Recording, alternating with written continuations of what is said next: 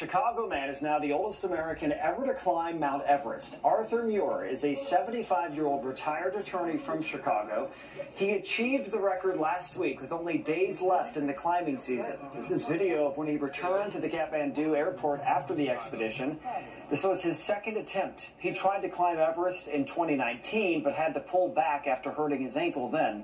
This morning on the Today Show, Muir shared how he felt about his accomplishment. I was aware of the fact that I would be the oldest American. There's two people, actually, a Japanese climber and a Nepali climber who were actually older who did climb it. So I was aware of it, but it wasn't my main focus. And I was actually very concerned about making sure that I had the reserve energy. I had the ability to actually get down safely. So I was so focused on that when I got back down to the camp off of the summit, I was just overwhelmed with the emotion. And frankly, I'll be quite honest, I thought about my family.